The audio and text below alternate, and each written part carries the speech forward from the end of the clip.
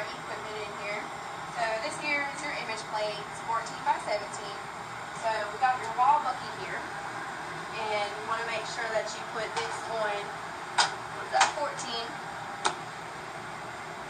That's just to hold the plate in there. So then you would just go ahead and put your cassette in there, line it up, and you close that. So then you come over here to your tube. Up top here is where you want to make sure that your tube is lined up correctly at 72 inches. And when that little green light is on, that means that it is in place. So this right here, this is how it's called detent. So you want to make sure that you have that on. So you press that, and the little green button comes up. And we have here is your light. Alright, and these are your collimators. Open them and close them however much you want. Okay, so whenever you have an exam that you have to move into 40 inches SID, you go ahead and press this detent button, which gives you the ability to move it all the way up here to where it says 40. So once you line up to that, you press that button again, so it's down.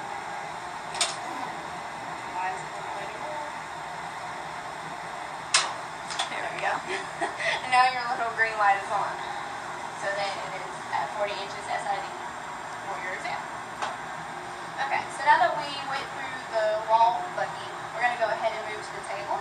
So in order to turn your tube, you're going to press this button. It's the angulation button. You're just going to hold it down, and it turns the tube. We're going to take it out of detent. And since all of these buttons are all pushed down, that means that the tube is going to move freely for you.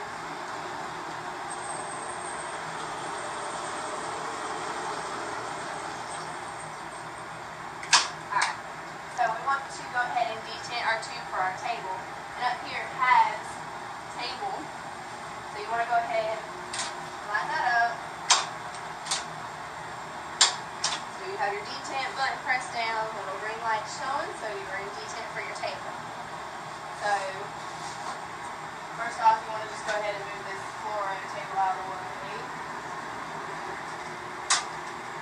Alright. So then we have our footstool here. First, you're just going to go ahead and put a sheet down on for your patient. And since the table's so high, we have there's a foot pedal here for your patient. Okay. So then we have a table bucket, which you can put your cassette in, either this way or this way. And when you want to move your table, we have buttons here. These two move the table from left to right.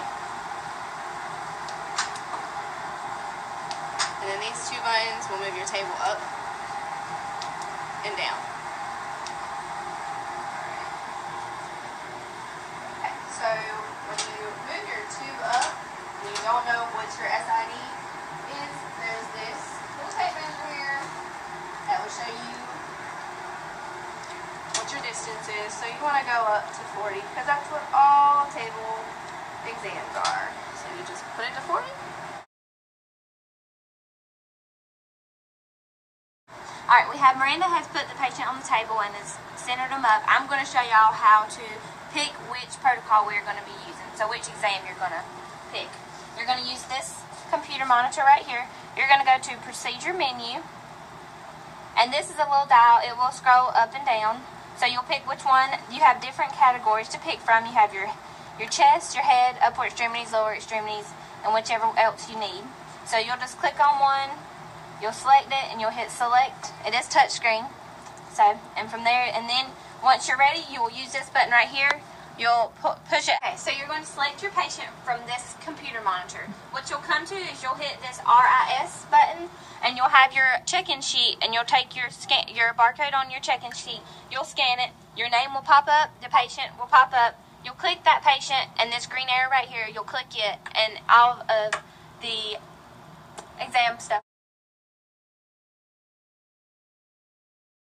So after you have shot your image, You take your cassette after Holly had explained that you pull up your patient, have the paper and everything. You take your cassette here, the barcode, and you scan it, and then you place it in one of these 4 slots, and that is where your image will load and will pop up on it.